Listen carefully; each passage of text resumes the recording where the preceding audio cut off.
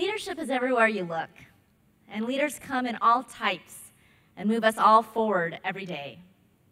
We know that MS doesn't discriminate, and all too often, young people must address the unpredictable challenges that MS brings to them directly or to someone they love and care about.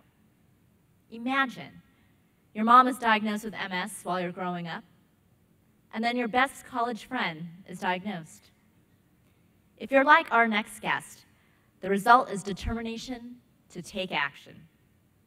Please help us welcome the Society's youngest trustee and fundraiser extraordinaire, Krista Collopy.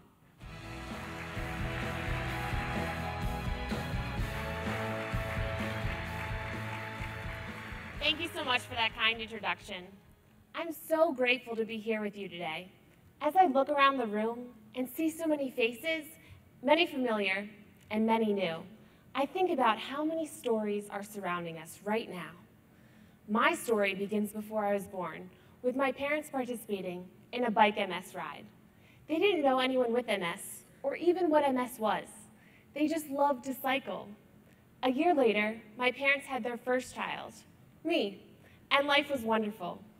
Until the day after my first Christmas, when my mom's entire left side of her body went numb.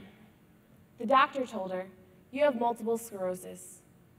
Even though MS stole my mom's ability to ride a bike MS became our family's tradition. My dad was the one who cycled and fundraised, and my mom found her niche at the finish line. Sometimes I'd ride a few miles on the back of my dad's bike, but most of the time I'd be at the finish line with my mom. My mom used noisemakers to entertain me, and we'd cheer for the cyclists together. When my father passed away, I couldn't let our newfound tradition end. So at 9 years old, I rode 100 miles on my bike for my mom and in memory of my dad. And without fail, as I crossed that finish line, there was my mom with her noisemakers. And it's been like that for the past 12 years. But now, I hold a different title, Board of Trustees member of the New Jersey Metro chapter. It was after a bike MS event. Thank you. Thank you.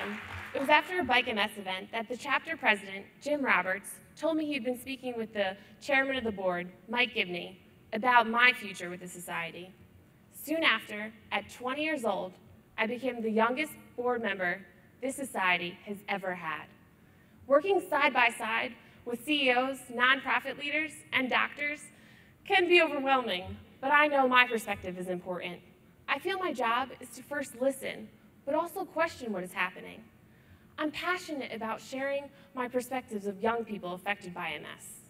Leah Bank, my best friend, was diagnosed when she was 18 years old. There are services for children with MS and for adults with MS. But what about those in between? What can we do to spark the interest in college students to join the medical field or become the next generation of MS researchers? How can we help young people living with MS or caring for others with MS? These are questions I'm addressing as a board member. When I traveled to London last semester, I volunteered with the MS Society in the UK. I learned to appreciate just how much we have to offer with those people with MS. Many people around the world are not as fortunate.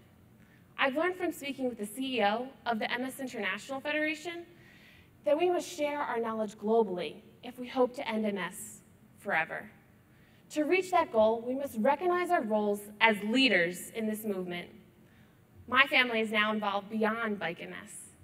Leah and I founded the MS movement, MS Youth Movement, a program to support youth affected by MS. My mom has made great strides in the MS Champions program, connecting people with MS to event participants. As I look out at all the passionate volunteers in this room, I know your story is what brought you here. Share your story with anyone who will listen. But remember, you're still writing it. It isn't finished. This is our movement, and it depends on our leadership. Thank you.